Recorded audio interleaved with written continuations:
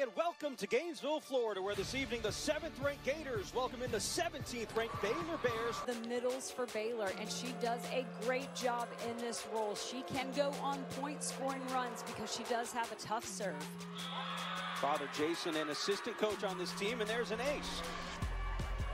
That high of a rate in the set, each set. So it was one of the things that they really did well. They didn't miss a lot and let Minnesota off the hook.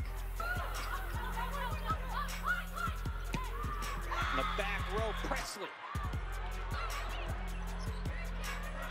Here's Barrett Beeson.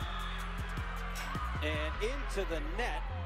A little bit, missing the first serve, a little bit unfortunate for Baylor. Presley again from that right side.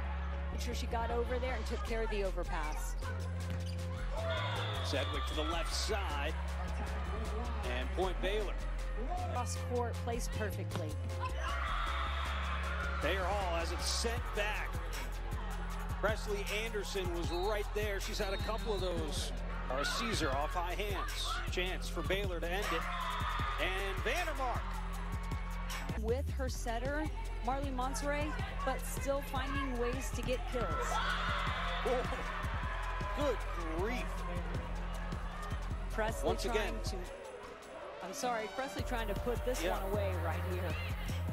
Once again, a reminder, Florida led 10-5 in this set again. And the block.